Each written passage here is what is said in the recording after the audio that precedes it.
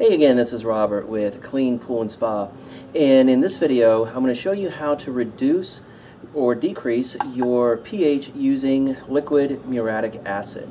And this is what you need to know to lower your pH using muriatic acid.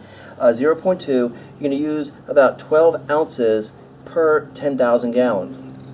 Now, if you want to lower it 0.4, simply double the amount. You double the measurement, so double the amount, and that's going to be 24 ounces per 10,000 gallons.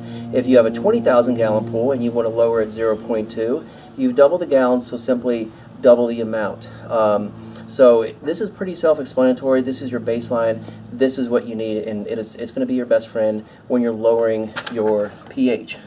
Now, being that you're dealing with muriatic acid, safety first. I wear glasses, so it really doesn't do too much to me, but be sure that you're wearing long pants, and you always want to add the water, or I'm sorry, you want to add the acid to the water, not the other way around. So just take your bucket and fill it up with about halfway full of pool water.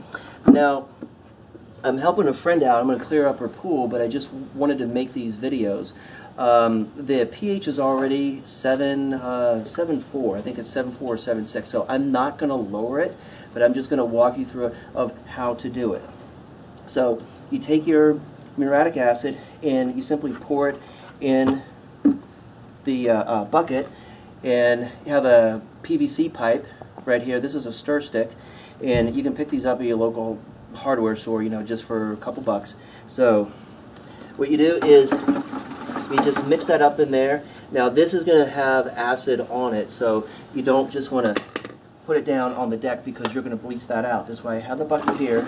So you stir it around, take it and rinse it off like that, and then just set that aside.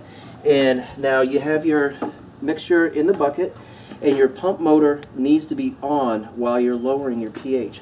And simply bring the bucket down and just walk it around the pool